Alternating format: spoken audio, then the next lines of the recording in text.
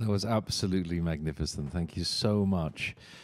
Felix Mendelssohn Bartholdy's Song Without Words, Opus 109, played by my guest this evening, Camille Thomas, by Jacques Ammon. Welcome, Camille. Welcome back. Thank you.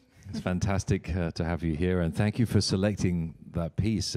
It's one of the most poignant and moving works of Mendelssohn, written for a young cellist, a young French female cellist, the only one female cellist with whom Mendelssohn actually performed, and tragically died very early, but made such an impression on him. And I think he had that gorgeous melody in his mind when he composed it. And there's something so touching about his music, but especially that piece, don't you find?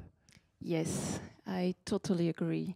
I think there is in Mendelssohn this breeze of life, of joy, of happiness, and at the same time all the depth that you can feel. I mean, this mixture in his music is wonderful. I love it.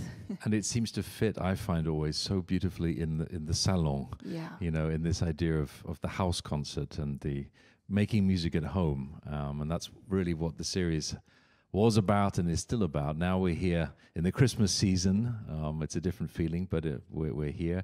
We're lucky that you were able to stop by. Now we're going to get back into the Christmas spirit of the Yuletide seasons and play